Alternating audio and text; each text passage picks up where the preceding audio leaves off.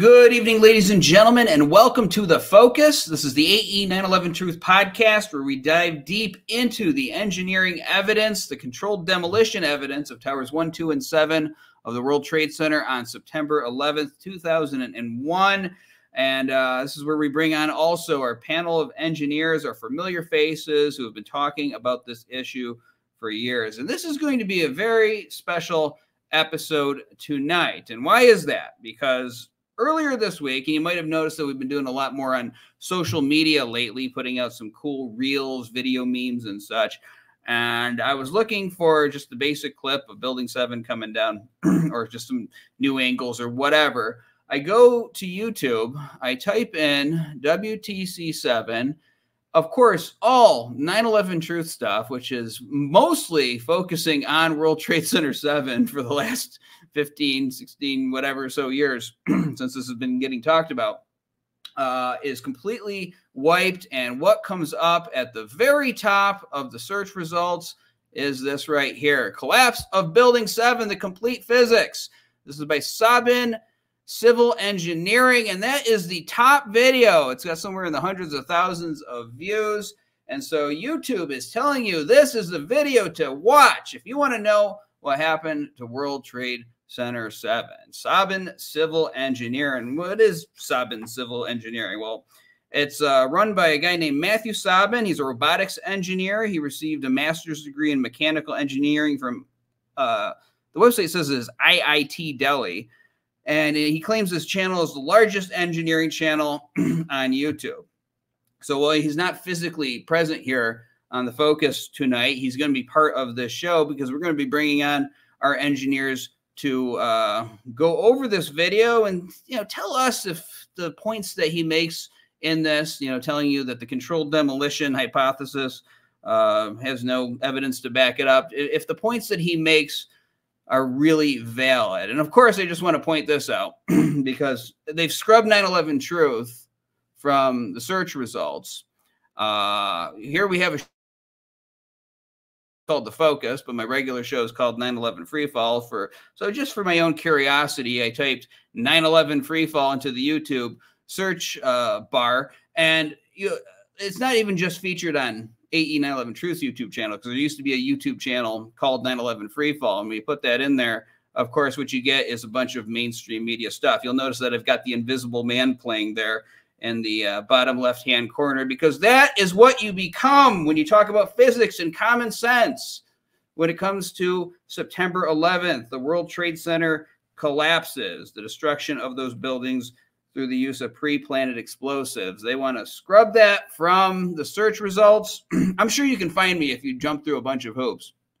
But for anybody who's casually looking for this, they want to scrub it from those results and shove this video down your throat. So you would think that it's going to be very important, that it's going to have all of its facts straight, wouldn't you think? Well, we're going to be running that through our own meat grinder tonight with our engineers. Of course, our first one here is Mr. Roland Engel. Roland is the chairman of AE 9/11 Truth. He graduated from the University of California, Berkeley with a Bachelor of Science in Civil Engineering, served in the U.S. Army Special Forces, where he was trained in the use of explosives, and became a licensed civil engineer in California. 50 years of engineering experience has included designing and testing blast-hardened missile launch facilities, and designing U.S. naval explosive containers, harbor terminal facilities, earth foundation systems, and hydraulic systems. In addition, he's owned 3 construction companies, and he's taught engineering subjects to high school students. He's going to be joined by our general manager and board member here at AE. This is Kamal Obaid. He holds a master's degree in civil engineering from the University of California, Berkeley. Been a practicing civil and structural engineer in the San Francisco Bay Area since 1980, and a licensed structural engineer since 85. He specializes in structural steel building analysis, as well as investigating structural failures of steel frame buildings. And at one point, he actually served as a volunteer for FEMA, investigating earthquake failures, and is a longtime member of the Structural Engineers Association of Northern California. And they, of course, are joined by Mr. John Schuler, who is a civil engineer. He's got a Bachelor of Science in Civil Engineering from Lehigh University, Master of Science in Civil Engineering from the University of Alaska Fairbanks, and he is a volunteer with Project Due Diligence and very prolific in that capacity. So, gentlemen, we've had a chance to look at this. Of course, we're going to be watching this video tonight. I'm going to try to fit the show into 1 hour. I don't know if that's possible, but we're going to try. But we're going to go over the hour if we need to tonight. Just a reminder, audience, this is the #1 video when you type in WTC7 in a YouTube search result. Everybody's getting their information. Any casual person who may have heard, oh, you know, I heard that was brought down with bombs on 9/11. Anybody who looks into this is probably watching this video while Andy Steele and Roland Engel and all the others are relegated to the back pages of the search results. So just as a quick flash of Mr. Sabin's website. I don't have the URL there in front of me, but that's his About Me. Knows a lot about robots. He's a mechanical engineer, as I said.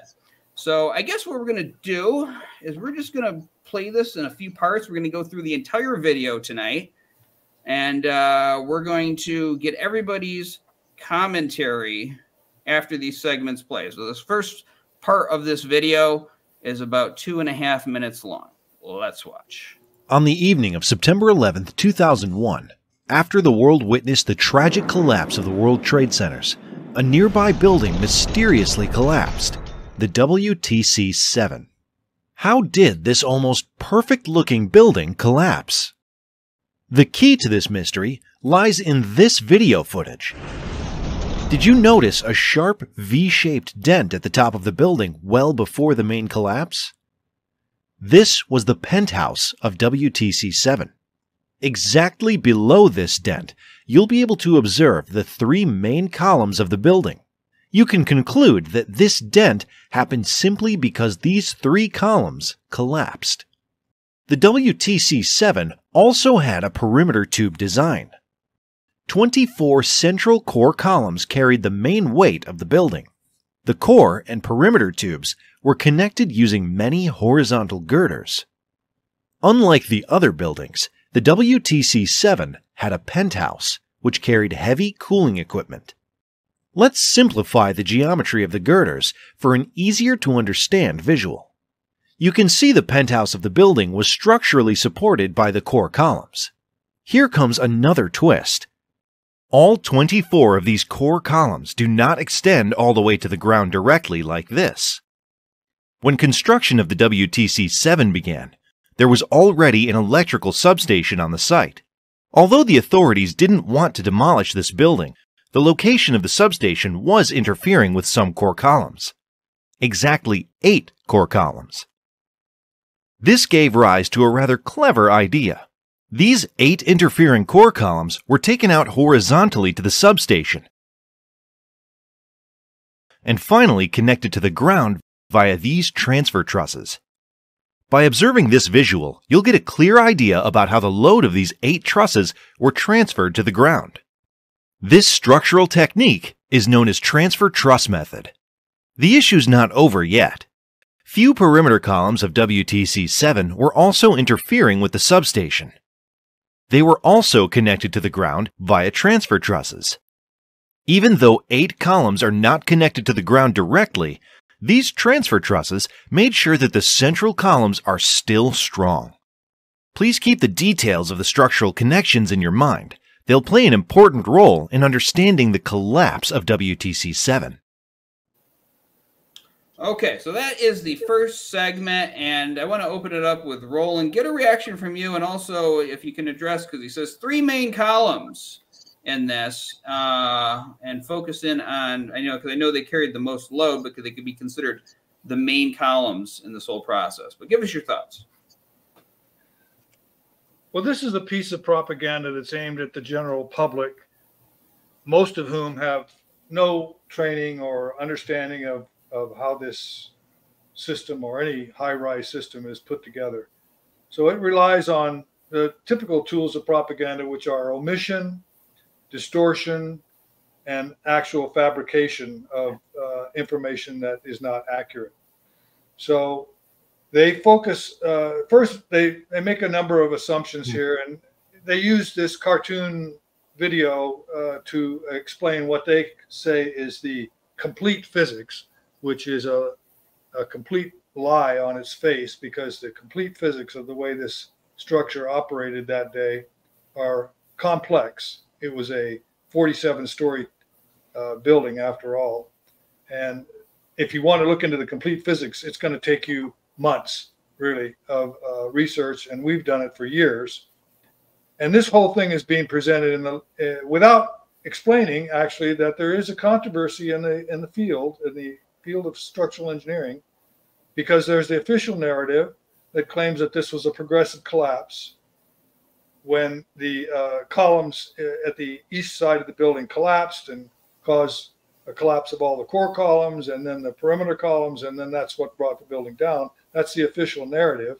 And then there's the narrative that we have uncovered and done research into with the University of Alaska report, which says that the building and the way in which the building came down can only be explained by removing all the columns in the building over 8 stories at once. And that's the only way you get the building to behave in the manner in which we see. So this video doesn't really explain that controversy. It doesn't really want to talk about that, but everything that they present here is an attempt to justify the official narrative. In other words, they're going to claim that this building came down because of the reasons that NIST gave, namely collapse of these 3 columns, then a collapse of the core columns, and then a collapse of the perimeter columns, and that explains why the building failed. So this is an argument that attempts to buttress the official narrative, and it does that by omission and a distortion of a lot of the facts. So, and they use these very clever computer simulations to explain what they're talking about. And of course, the computer simulations are neither accurate nor complete. So this is an amateurish attempt to convince people with a very short narrative here that the official narrative is correct, and anybody who says differently is incorrect. So first of all, let's talk. He focuses in on the fact that, first of all, he makes a false statement when he says that the core columns carry the main gravitational load of the building. If you actually analyze the load on the columns, you see that the perimeter columns carried over half of the gravity load of the building. That's fact number one, that he pretends as if, well, the core columns are carrying most of the load of the building. And he even makes a statement later on that the perimeter columns are like a cereal box and don't have any strength. So that's a distortion of reality. And as an engineer and somebody who should know better, he knows that that's wrong. And he hasn't done the investigation to prove what he's saying. So that's a red flag right there. So then he talks about the fact that many of the core columns and the perimeter columns didn't go down straight into the ground because of the substation below it. And so they had to be brought into transfer beams and carried outside of the substation and then put into the ground with caissons. Well, that fact is irrelevant to the NIST official story, because the NIST official story does not claim that the connections to those transfer trusses had anything to do with the collapse of the building. And he further makes the claim later on in the video, you'll see that those trusses were heated to 600 degrees centigrade, and that's what caused them to buckle, and that's what caused the 3 columns to buckle. Well, that's not what NIST says at all. So he's distorting the NIST story, the official story, without any evidence, and there's nobody that studied this that makes that claim. Yet he claims that that's what happened, and there's no factual basis to back it up. All the steel that was in the building was carried away for the most part, and the studies that they did on the temperatures that the steel had been subjected to in the building, the maximum temperature that they came up with any of that steel was 250 degrees centigrade. So there's absolutely no physical evidence to back up his claim that those transfer trusses were heated to 600 degrees centigrade. So he's right away making up his own facts, There's no physical evidence or test to prove any of that. And so this is his beginning. The other thing I'd like to point out is that his video is not a complete video, and it's inaccurate in many respects. He leaves out all the floor connections to the columns, which makes you believe that it would be easy for those columns to collapse. And yet, at each one of the 47 stories on the building, there were 3 connections to that critical girder, the first girder, 79, the column 79. And those, when you support a column in that fashion, it makes it very difficult for it to collapse because it's stiff. So he leaves out all those details because he wants to make his point with inaccurate and incomplete information. So anyway, that's where I'll start. Yeah, he makes the reference to the temperatures in a later segment here, just to clarify for our audience, and you will see that. I wanted to ask you, and I'm glad you brought up the substation reference, because one of my questions was how much of a factor is the substation in the collapse? And you basically said it's not really relevant.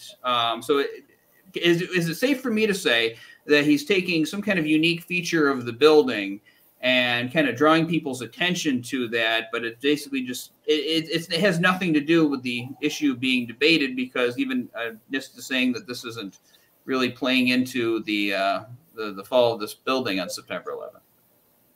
Well, that's part of his technique, is to tell you something that you may not know about the building to convince you that he knows a lot more about this than you do.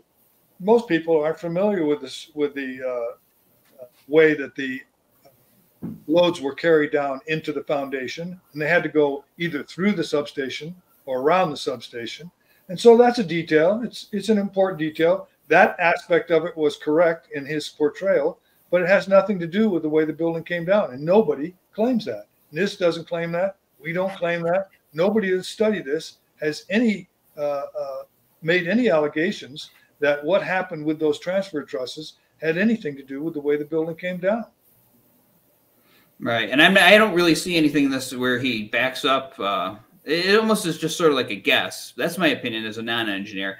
I want to hear from the other engineers here. We'll start with Kamal. Your reaction to what you saw and anything that you might have heard Roland just say right now.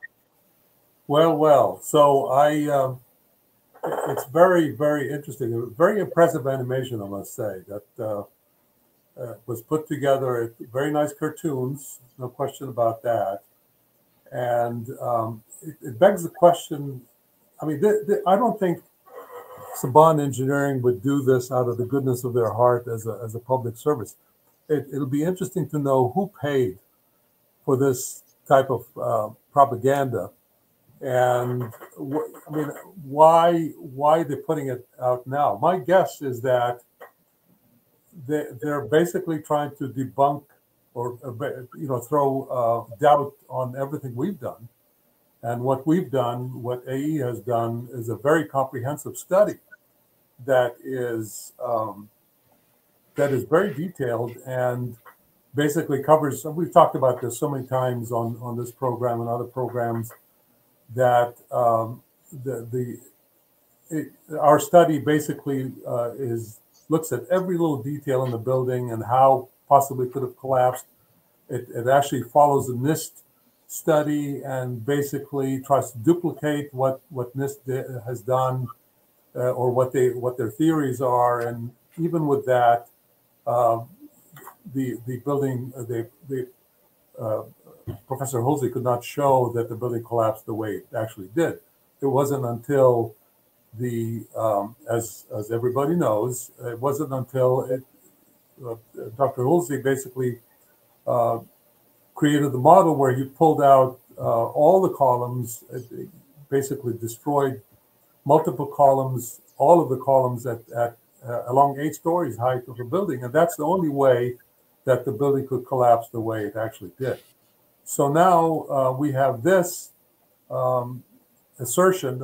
Maybe it's basically trying to defend the NIST theory, maybe not.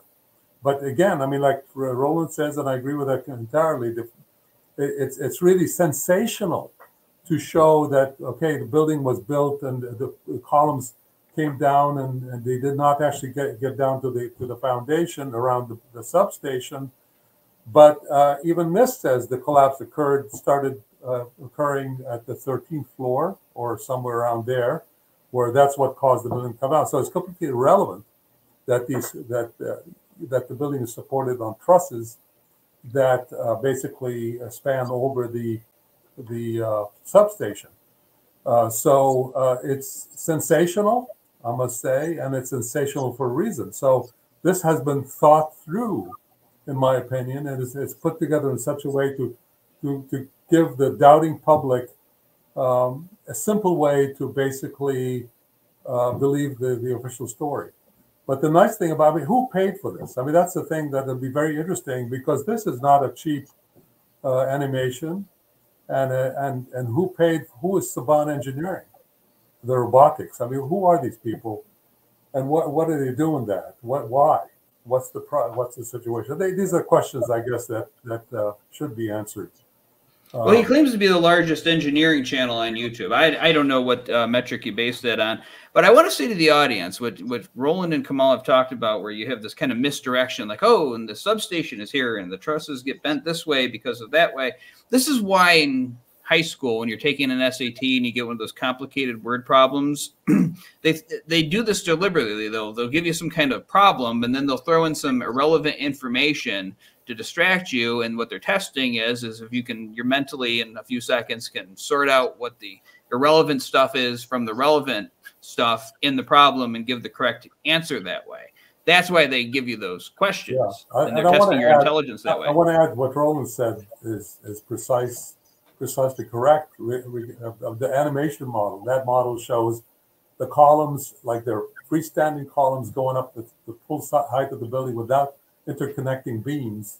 And what's very, very important for people who are looking at this thing to understand is that these interconnecting beams play a vital role in supporting the building and preventing it from global collapse like it did. And I think NIST debunked their own theories with their animation when they put that together, where they tried to basically be truthful to the model by taking down the inside of the building that what he's calling the main columns of the building inside, column 79. And what happens is that the building crumples because of the way it's held together if you do that. So. Right, well, he's going to make a big deal out of this twist. You'll see in later segments. John, I want to give you a chance to give your thoughts on the on everything being said in that first segment. Yeah, Andy, not a whole lot to add. I agree with everything Roland and Kamal have just said. It's a clownish cartoon. Why it would be put out by this firm 23 years after 9/11? Why it's the #1 ranked find on YouTube when you type in WTC 7, and it appears to be something between propaganda, childish cartoon, and complete nonsense. It's just very odd. Yes, the animation is so primitive, it's ridiculous. The way it's even referred to by the narrator, who is not Sabin, as we'll see, but he's calling it a tubular structure, something like that. He said, well, it's not. This is a traditional steel frame building. The Twin Towers were known for having that tubular type of construction. This one is not. So the terminology is wrong. The again, not showing any of the cross members, the connections. It's total misdirection from the start. So it's just really bad on so many levels. It's so childish and asinine, really. Well, we're just getting started here. We got it gets four worse. Other segments to go. So let's just go ahead and jump into the next one. From the north side, this building looks intact. But let's turn the camera to the south side. This was the true condition of the building, enduring a huge fire, with a big gash on the perimeter columns. This is real video footage of the World Trade Center Building 7 from the opposite angle. You can see clearly here that the fire in the building was spreading on a large scale. You can imagine the damage it must have caused in the building. The WTC-7 had fires on multiple floors, burning over several hours. Because firefighters were busy saving the lives of those in the collapsed WTC-1 and 2, they were unable to suppress the fire in this building. Did you notice a long gash on the south side of the building? How exactly did this happen? The only way the perimeter columns of WTC-7 create such a long and consistent gash is due to the fall of the spire from the north tower. Look at this image. They're pretty close. Anyway, the south side of WTC-7 developed such a long breach of the perimeter columns. This is evident from this image. Here comes the most important stage of this video. Here is one famous photograph from the WT7 debris. The I-shaped structure you see here are the girders of the building. Did you notice a strange 90-degree bend on them? How did this happen? The supporters of the control demolition theory has no answer for this strange bend. However, if you connect the dots logically, we will be able to solve this case. That music has a hypnotic effect when you got these wireless earbuds in. Well, let's just get a reaction. Roland, we'll begin with you. His characterization of the fires in the building is misleading. The fires on every one of those floors were the result of the burning of the contents of the building. In other words, the office furnishings were on fire. He would lead you to believe that those fires were long-lasting and stationary. But all the evidence shows, and we know from our firefighting friends, that the fires wouldn't burn in any one place for longer than about 30 minutes because they use up all the fuel. Whatever is burning is burned up.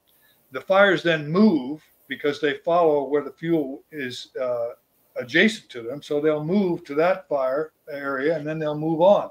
So the fires were literally traveling around the building, and they never burned in any one place for longer than about 30 minutes. Now, these steel frame members of the structure were fireproofed, and they were fireproof to withstand a fire for about 3 hours, the main structural elements.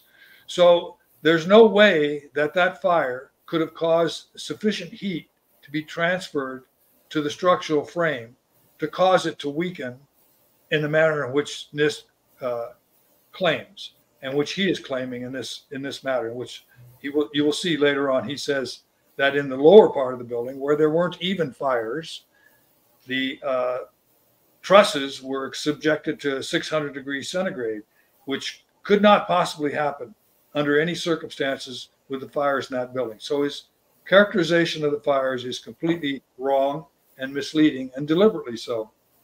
Then he goes on to claim that if you look at the wreckage, you see these bent members, and that represents the key to understanding the progressive collapse, which he's going to explain later. Well, all that steel was hauled away.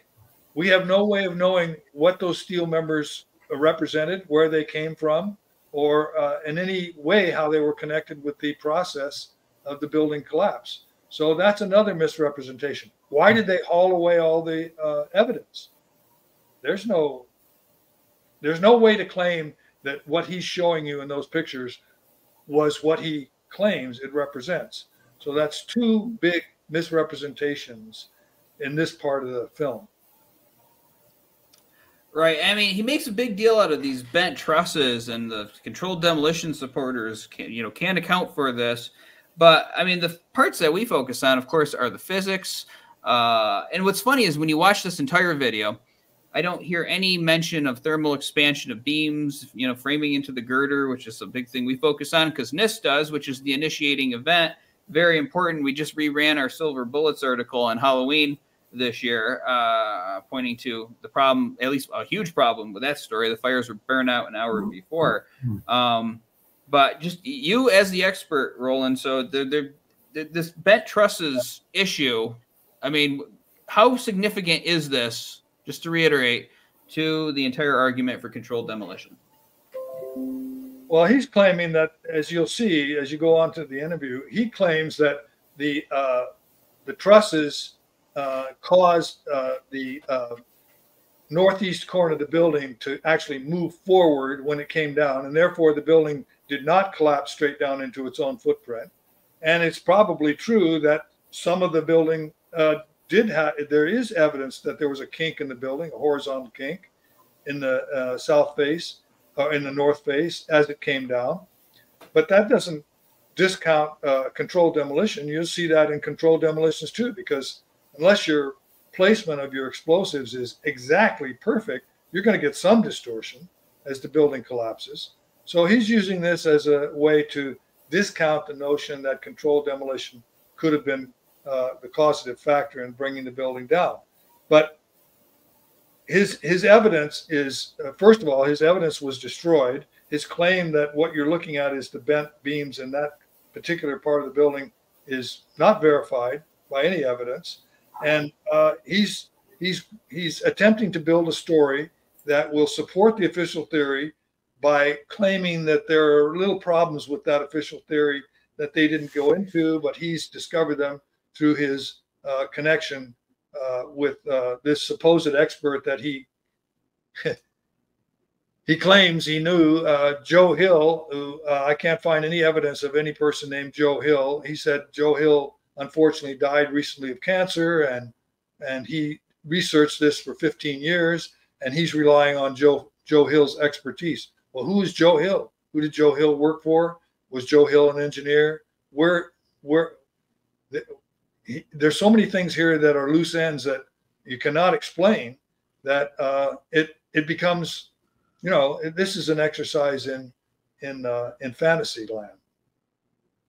I'm going to tell you, if we're going to get to the end of this video tonight, but if I produce something like this for AE, you guys would be mad at me for leaving all these loose ends out there. Kamal, your reaction to the segment and anything Roland just said. Well, I agree with Roland. I'm going to pass on this one. Let me see the rest of the video. I have to admit that I haven't watched it until now, and it's very entertaining, I must say. John? Yeah, the way he wants you to imagine how powerful the fires were and how you can just imagine what effect they had is all misdirection.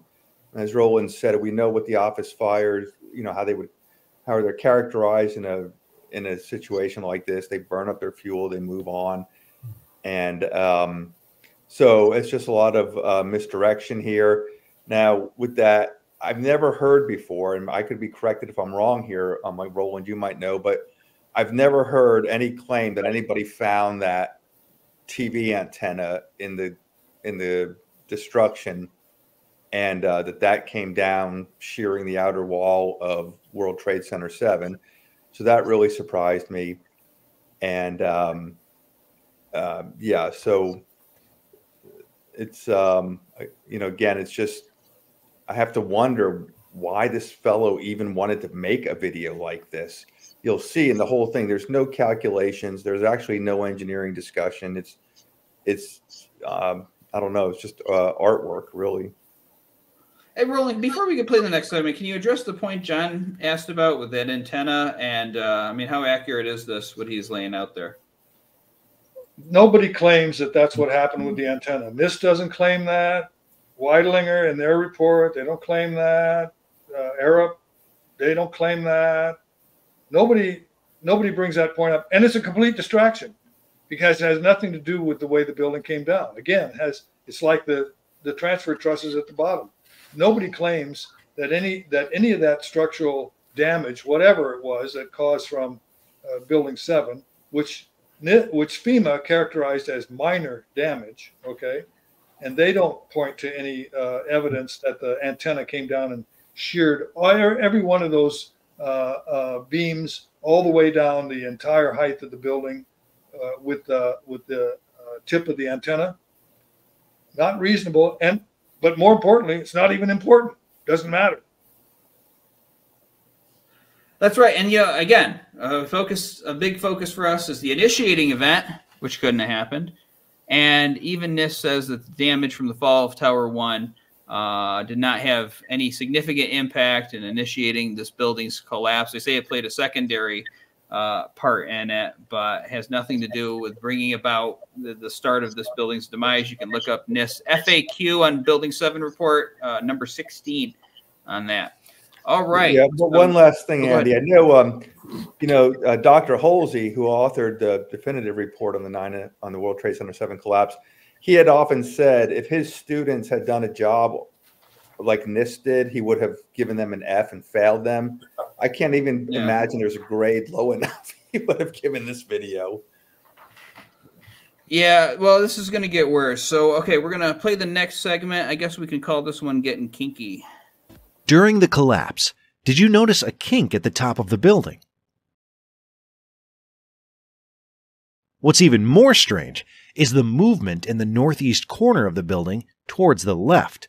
How is such a wall movement possible?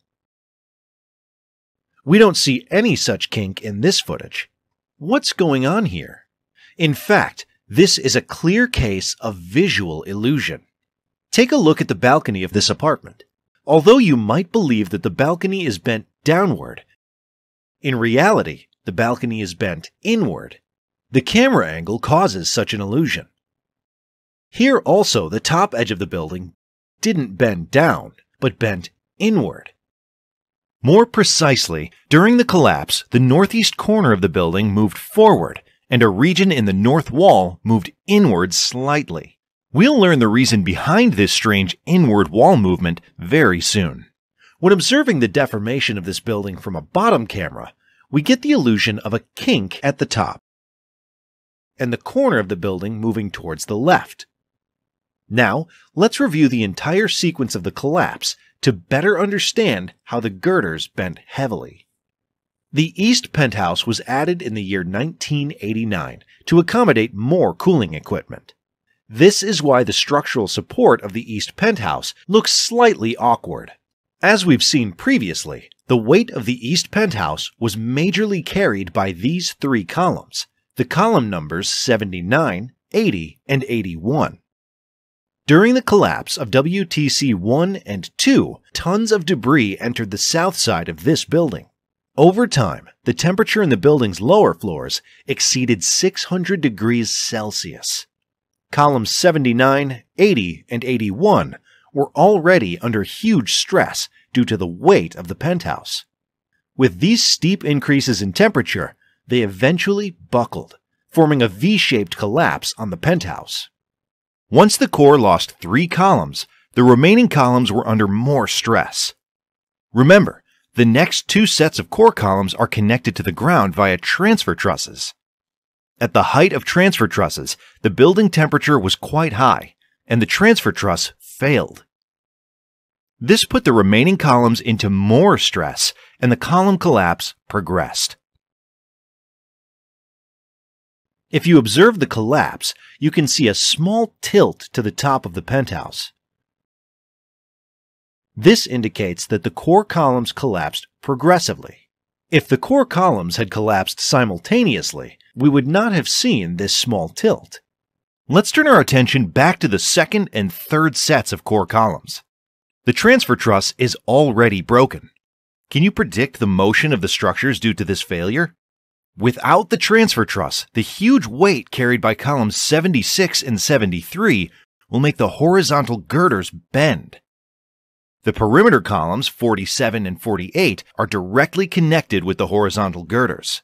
This means columns 47 and 48 have to bend inward during the building collapse. This is the reason one portion of the perimeter columns moved inward during the collapse, the same motion we observed in the real collapse footage. After all core columns collapse, will it be possible for the perimeter columns to bear the load of the whole building? Absolutely not. The perimeter tube alone is as weak as a cereal box. Okay, weak as a cereal box. I'm going to begin with Roland again. Obviously, I want to get your thoughts on the overall video, but I want to also ask you, I've heard the kink referenced at times and stuff, but we don't talk about it much in these programs or when I bring you guys on here and we're talking about evidence. He's saying it's an optical illusion and whatnot. Well, is there any relevance to our arguments about controlled demolition? One of the things that they do in controlled demolitions, which she doesn't mention here, of course, is that in buildings, high-rise buildings that have a lot of heavy equipment on the roof, as this building did with its HVAC equipment in the so-called penthouses on the top. One of the things they do in controlled demolitions routinely is they place charges on the columns that are supporting that high up in the building, and they blow those first and drop that heavy equipment down through the roof, through the ceiling, into the structure of the building, so that when they then detonate the charges below and cause the building to come down, you don't have a large weight at the top of that building that could cause it to tip over. They don't want that building to tip over and cause damage to adjacent buildings. So they bring that penthouse down first, commonly with charges at the top of the building, and then they bring the building down without having to worry about that weight toppling the building to one side. So that's a common, actually, seeing that happen is a confirmation of the controlled demolition theory. NIST, in the NIST narrative, they try to make you believe that, well, it was fires on the 12th and 13th floor that caused the floors in the northeast corner of the building to collapse all the way down to the 5th floor.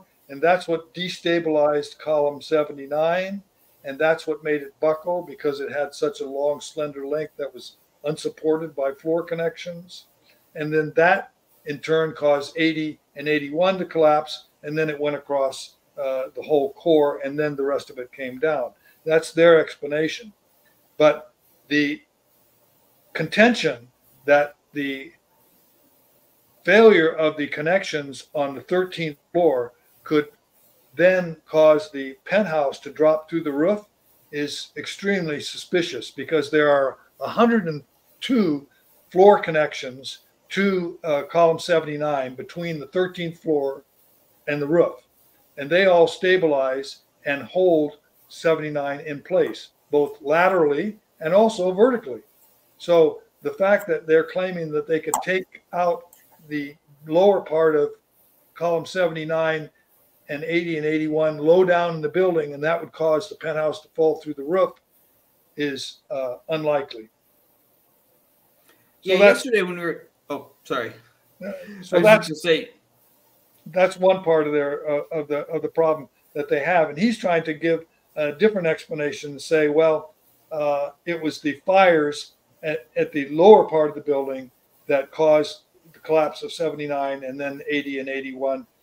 There's no evidence of that. Nobody claims that. He's coming out of left field with that fact, which is not a fact, and there's no evidence to support it. Right. I mean, is it relevant to the weight of the building collapsed at all? These fires at the bottom, and that it's that this heat down there, which again, there's no evidence of. Is it relevant though? It's irrelevant because, again, in his model, he doesn't show all the connections to column 79 all the way up the building. So when he says that fires in the trusses in the lower part would buckle and that would cause column 79 to buckle, that ignores all the connections to column 79 all the way up the building that would have stabilized it. So nobody ever claimed, and nobody has claimed up until this guy, that there were, first of all, fires in the lower part of the building that were sufficient to weaken the trusses. And secondly, even if the trusses had collapsed, that would cause the collapse of column 79. There's no evidence to support that, and it wouldn't work that way. Kamal, your thoughts? Well, this animation is made for amateurs. I like the way he shows his columns when he says the columns buckle. It's like he severs them. That's not how things happen. But again, I guess he's trying in a way, even though not fully understanding perhaps the NIST report. Maybe he doesn't quite understand it. But he's trying in a way to defend the NIST report, because he's looking at the core column 79 collapsing, as a result of it buckling, so to speak. And when the column buckles, it just kind of moves out of plane. And what then he's saying is that this is the whole premise, is the initiation of collapse that Professor Halsey proved that cannot happen. And that is when the girder that's attached to column 79 is unseated as a result of temperature expansion in the beams. And what Nero Halsey showed in his study is that cannot happen because the expansion would push the building, the beams would push the outside columns out as opposed to pushing the girder off its seat. So the column 79 could not have buckled to begin with. But again, I mean, assuming that these columns buckle, and even if the entire building on the inside fails the way it has, and if you really want to be true to that, you really want to be true to that theory, then go with the NIST animation model, which shows the building crumpling. Because the outside skin of the building is all interconnected. It's all these, what they're called moment connections. So everything's welded together, and they can't just crumble. What happens is that if the inside of the building collapses, it's going to want to suck on the outside skin to basically close in on the building, which is what the NIST model shows. And then obviously the NIST model never continued the collapse, and it never explained how the global collapse really occurred. So, I think he's trying to prove the NIST model with extra beautiful animation that basically is actually deviating from the. So which one is it? Do you want to prove the NIST model, or do you want to create an animation that doesn't make any sense? And maybe he doesn't even understand the NIST official story. That happened with Michael Shermer, who's not an engineer, who came to Berkeley to give a talk, and he's given some BS explanation about the tower, about Building 7, and it has nothing to do with what the official story was. It was an explanation NIST had abandoned early on, and I called him out for that and said, you got to know the official story you're defending first. And sometimes that happens. People just make an assumption about something, and they just think it solidifies in their brain as what is the story when it's not. John, your thoughts? Yeah, no, I've got really nothing more to add on this segment. Something I had thought of on the previous segment about the fires, though. The fellow mentioned the firefighters weren't fighting the fire, but there was water in the building to fight it. There was some of the sprinkler system was supplied from water from the top of the building, some domains from coming in under the street to the building, and water was available that day. It was claimed initially by some that the system lines were broken when the Twin Towers fell, or there was no water available. That was later shown to be false. And what we do know is that somebody that morning put the fire sprinkler system into test mode. Nobody knows who that was, but it was in test mode, so it would never work that day. That's right. And Bravo 7 covers the water issue. It's calling out Bravo 7, the film. Look it up on YouTube. Well, YouTube's not going to help you, so you might have to jump through some hoops. But if you try hard enough and you believe in yourself, you can find it and watch it, because I think that's the most significant contribution that we've had to the truth movement since the Halsey report, is that segment where they talk about the water availability and how there was water to fight the fires. All right, so we're going to get into free fall. Free fall speed. We'll talk about that, but let's play the segment first. So I think we're on segment number 4 here. With a lengthy gash on the perimeter tubes at the south side of the WTC 7 building, it didn't fall perfectly down. Instead, it twisted, with the northeast region of the perimeter tube moving towards the camera. This twisted motion of the perimeter columns is the reason why the girders bent almost 90 degrees. In other words, the twisted girders provide more evidence for the twisted movement of the perimeter walls. The twisting of the building skeleton is once again clear from this footage. You can even observe that the other corner is twisting away from the camera. In short, the WTC-7 didn't drop straight down, but with a heavy twist of its perimeter tubes. The northeast corner moved towards the camera and the other moved away. Did the WTC-7 come down at freefall speed? No, it did not. If you analyze the original footage of the collapse, the top 18 floors came down in 5.4 seconds. This time period is 40% more than the freefall time, which is 3.9 seconds.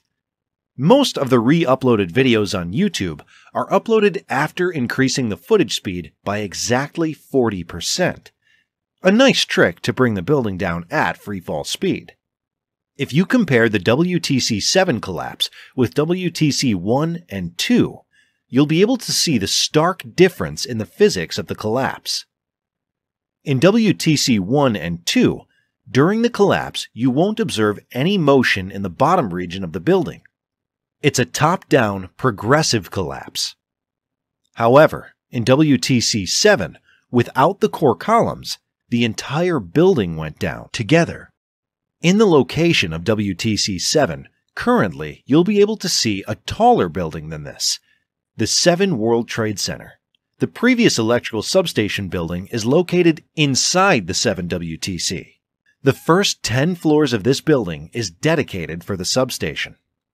The collapse of Twin Towers heavily damaged many more nearby buildings, WTC-3, WTC-4, WTC-5 and even WTC-6. And you know what happened with WTC-7. All these buildings were damaged to such an extent that they had to completely demolish it. Some of these buildings were later reconstructed. Okay, so yeah, there were other buildings that suffered damage and they burned and left these skeletons and may have had partial collapses in certain areas, but they didn't come down in this manner of Building 7. Now, what's interesting about this is, no, it's not free fall speed. There's a lot of people that say that because that's sort of the meme that it got stuck in people's minds. It's free fall acceleration. Roland and I were talking about it yesterday, and you said that speed means velocity, acceleration is increasing velocity. But it is free fall acceleration, and this claim that, because all of the videos that you see of Building 7 on YouTube, I mean, they've done everything they can to try to take them down. But all the videos that you find, all these people sped up the videos to try to give you this illusion that it's falling at the free fall speed. But actually, all of the videos that have been measured are the same ones that came from the mainstream media that were filming them live there on the day.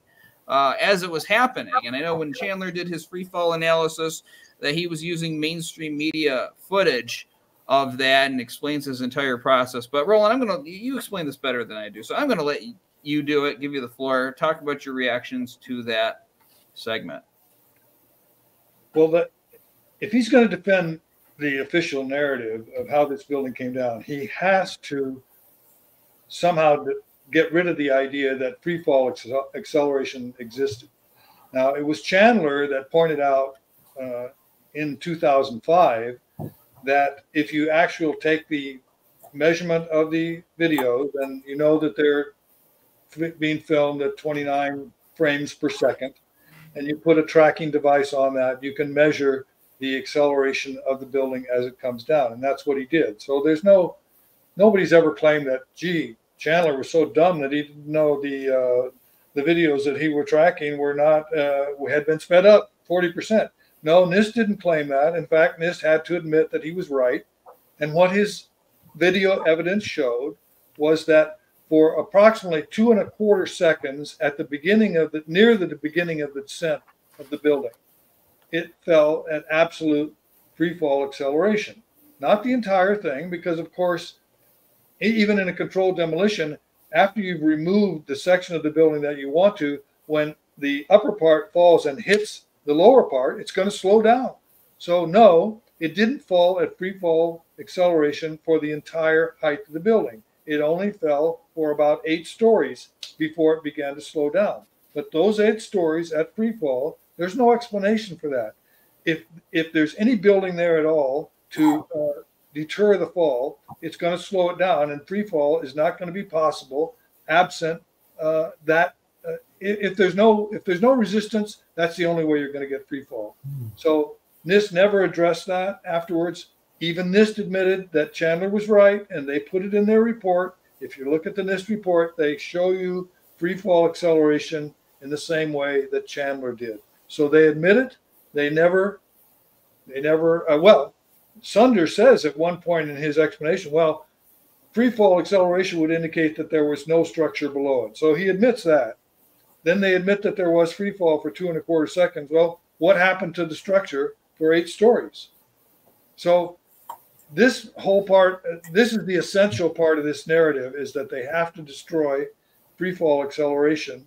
And they lead you to believe that because we measure it from here, 18 stories down, and it doesn't fall the entire way under free fall acceleration, that means that there was no free fall acceleration. But there was free fall acceleration for 2 1/4 seconds. That means there was no building there for 8 stories. That's the essential point here. Right. And he's saying speed, and he's making this argument that they sped it up.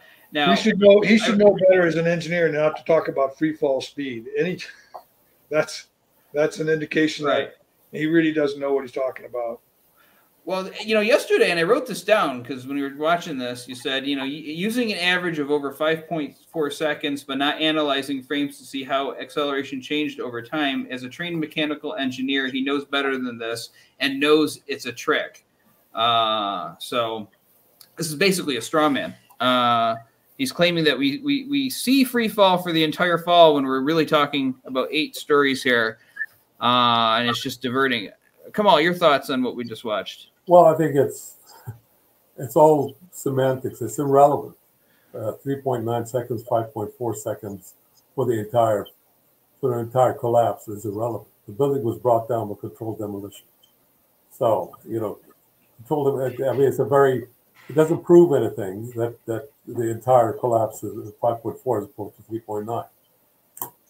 When you say free fall speed too, you've got to consider wind resistance and everything else too. So it's not pure acceleration.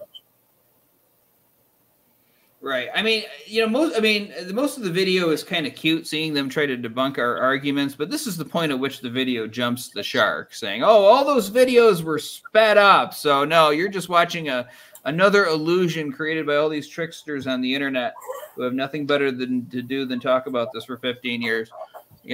But all that footage came from mainstream media. John, your thoughts on that segment? Well, right. That was just such a bizarre statement that every video you see was sped up exactly 40% by some cabal out there that got together to do this. So anyway, that was odd. But also, when I watched this the first time, I was thinking maybe that 5.4 second versus the 3.9 came because when you watch this video, you see the penthouse collapse first, and then nothing happens for a little bit before the entire building comes down. So I believe, and again, you guys correct me if I'm wrong, but that free fall acceleration is taken from when the roof line of the building begins to collapse, not when that, like Roland pointed out, typically done in controlled demolition, you take out some key elements of weight, not when the penthouse started to come down. So I was thinking that was his misdirection there. He's going from the time the penthouse started to collapse, and that's where he got a longer duration, but that's an incorrect analysis. Yeah. Well, let's go ahead and just play the last segment. This is not very long at all, but he's going to talk about Joe Hill. I just want to say I played the entire video here on the Focus for the audience, that we didn't skip anything. We didn't edit anything. So here we go. His respect to Joe Hill. Before I end this video, I would like to pay tribute to a man who taught me a lot about different structural movements of WTC 7, Mr. Joe Hill. Joe Hill passed away around 3 months back after a long fight with cancer. The greatness of Joe Hill was that he never enforced his conclusions on me. Instead, he proved me logically, with help of photography and video evidence, what's the nature of WT7 collapse. And this man spent his last 15 years of his life studying and analyzing WT7 collapse, also writing about it. Mr. Joe Hill, I will always cherish the long email conversation with you. And thank you for all your support.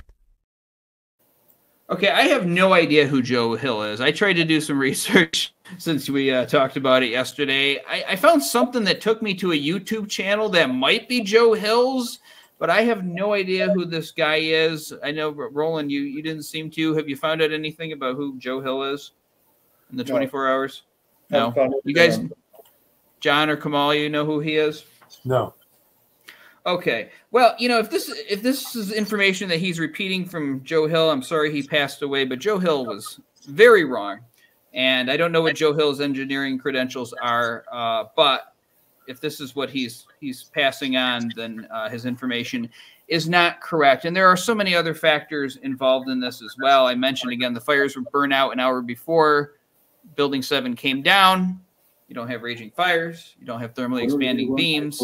And you don't have a girder being pushed off of its seat. So, I mean, that's not even the only point there, but this has been long debated, long discussed. The University of Alaska report has proven that in order for the building to come down the way that we saw it, you have to remove all of the support columns virtually at the same time in order to match that video. And of course, NIST animation stops right as their own animation betrays what we actually saw that day. So I just want to say, I mean, is there anything accurate or redeeming about this video at all, guys? I mean, something we can throw this guy. Well, I think he points out the nature of the foundation, the way that some of the columns had to be attached to transfer trusses and then routed around the station, the substation, in order to get to the ground. Okay, that might be new information for a lot of people. Nobody's focused on it before because it doesn't have anything to do with the analysis of why the building came down. This wasn't a foundation failure. It wasn't a foundation in the lower floors of the building. It was a sudden global collapse in which the top part of the building fell at 2.25 seconds at free fall acceleration. There's only one way to explain that. That's removal of 8 floors. Now, can you guys see, though, how a largely non-engineering audience could be swayed by something like this? I mean, you know, somebody who's coming across this for the first time and it's like, oh, my God, that guy's got a fancy-looking channel. I mean, it's boasting being the most important or largest or whatever engineering YouTube channel on YouTube. You know, I mean, people get swayed by this because it's got a lot of fancy graphics. It's got a lot of diversion, sleight of hand, and, you know, these arguments being made that are completely irrelevant to the case that we are presenting, and this bogus information claiming, oh, you know, all those mainstream media footage that we have of Building 7, and even though the whole process was explained when they came to free fall, determined that free fall happened for 8 stories, even though NIST acknowledged it. It's all because everybody is a trickster on YouTube and they sped up the footage. Yeah, people who want to believe the official story will seize on that and cognitive dissonance will set in. Guys, do you have any final thoughts? I would just like to say one final thing, and that is I noticed in the corner of his video, he's calling his firm Civil Engineering. He doesn't have the legal right to do that. He's not a civil engineer. He's a mechanical engineer. There are differences in their training and in their understanding of the way structures work, of course.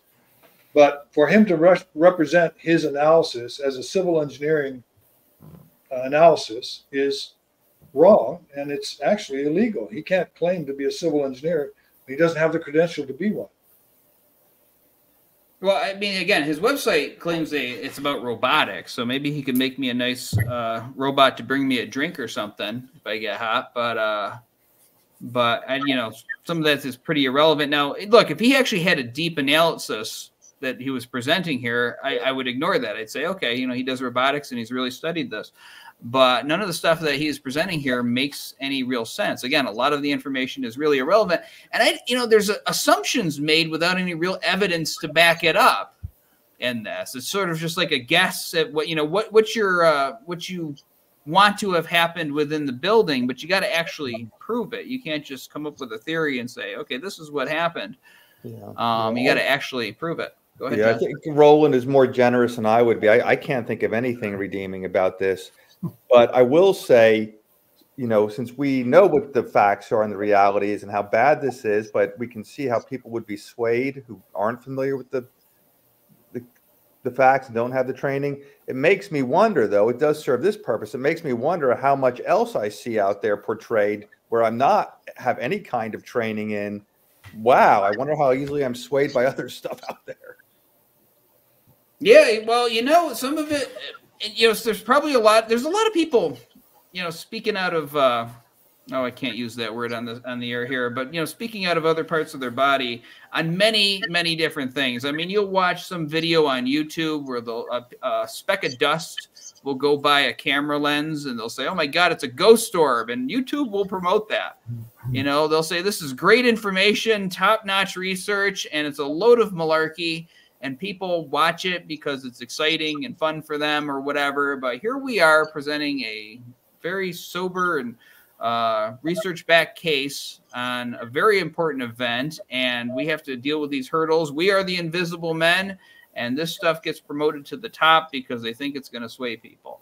So I want to tell our audience before we close out, you got to help us. We got to beat the machine. Throw yourself against the gears of the machine, as some famous person once said.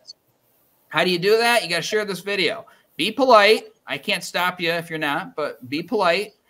But put this in the comments of this WTC 7 video from Sabin Civil Engineering. Should be easy to find, easier to find than my show. But put it right there in the comments and show that there is some resistance there. But guys, thank you so much for doing this with us tonight and for coming on The Focus. And we'll see you next time you're on the show.